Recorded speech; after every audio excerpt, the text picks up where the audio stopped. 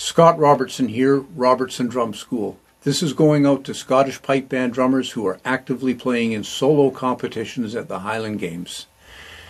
If you have ever reviewed your results at the end of a contest and asked yourself, what was the judge looking for?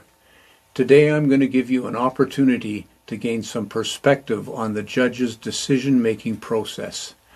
I am going to play for you 3 examples of what I hear when I am judging grade 4 2-4 march competitions.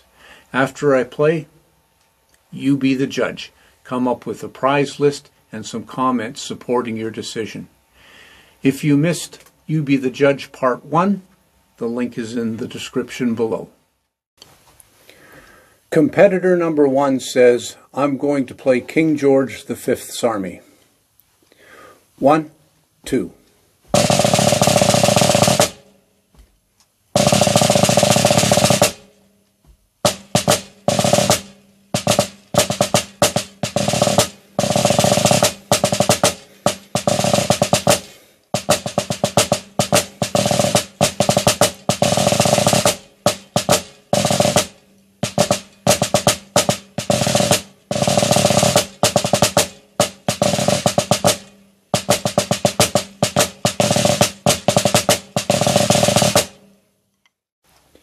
Competitor number 2 says, I'm going to play Athol and Breadalbane Gathering.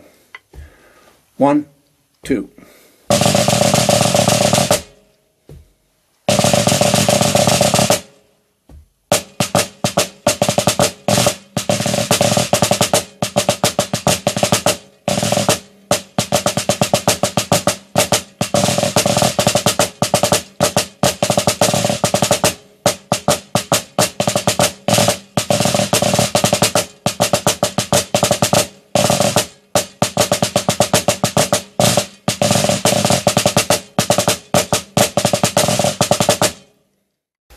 Competitor number 3 says, I'm going to play Duncan McGuinness.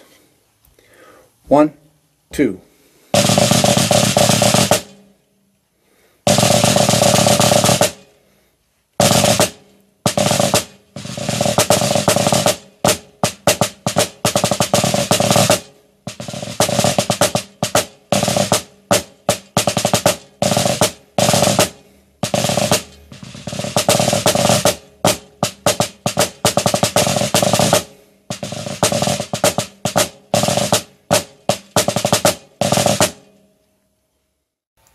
Okay, so who did you have first, second, and third? Remember, you're playing a dual role, judge and adjudicator.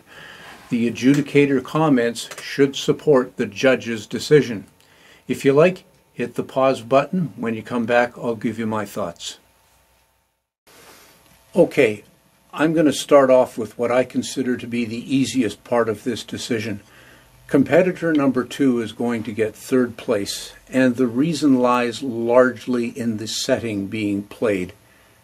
It's not really well written, it doesn't fit the tune that well, but more importantly, it's unnecessarily complicated, and the technique required to play it exceeds this individual's abilities. Now in grade 4, likely the reason they've picked this is because their teacher has given it to them. So I realize that comments in a situation like this are being directed as much to the instructor as to the competitor.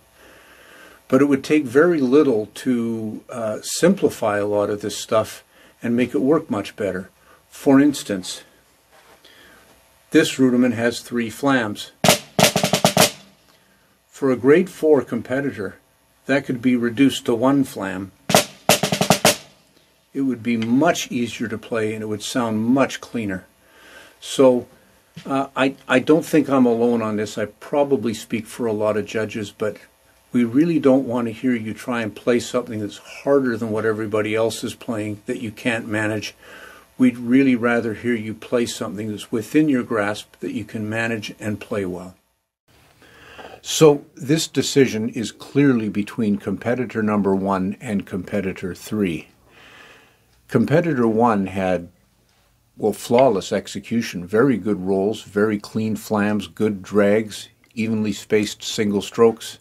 The tempo was a little on the slow side, and there was no dynamics. or very little dynamics.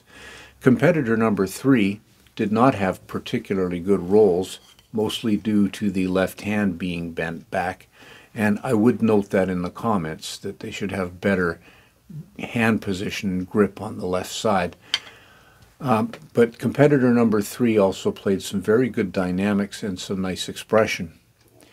For me, the contest should not simply be a checklist of who did the least number of things wrong. I would likely give competitor number 3 first place because I like the dynamics and expression. Competitor number 1 would be second place with high praise for execution, and competitor number 2 would be third place. If you found this useful, please hit the thumbs up or leave me a comment. Keep practicing.